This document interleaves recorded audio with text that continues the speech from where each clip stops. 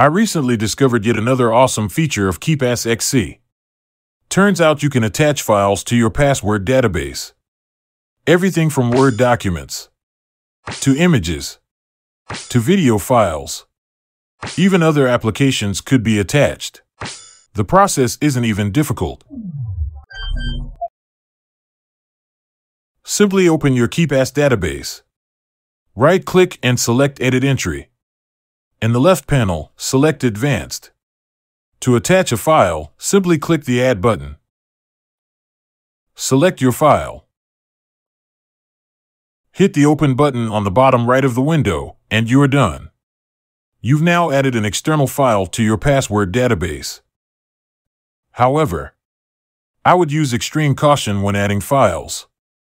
The more files you add, the larger your KeePass database will become, and the more time it will take to decrypt your database. This is especially true when it comes to applications and video files. KeePassXC will even give you a warning if a file exceeds a certain size limit. So just because you can add these file types doesn't necessarily mean you should.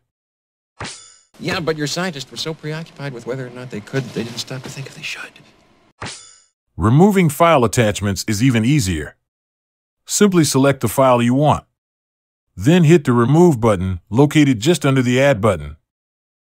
When you try to open the attached file, KeePassXC extracts the attachment to a temporary file and opens it using the default application associated with the file type. After finishing viewing or editing the file, you can choose between importing or discarding the changes that you made to the temporary file. KeePassXC securely deletes the temporary file by overwriting it. I personally don't have a need for this feature, or at least not yet. I still wanted to share it because it's an awesome feature that some of my viewers may need or simply want to try out. KeePassXC just keeps surprising me the longer I use it.